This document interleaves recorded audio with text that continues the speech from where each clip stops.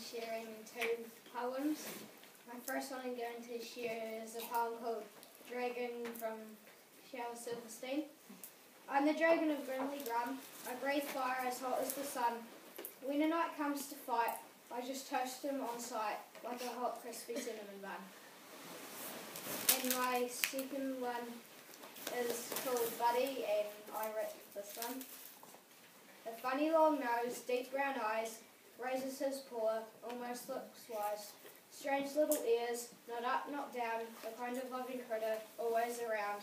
Found in the street, clear to see, no tag, no collar, he belongs to me.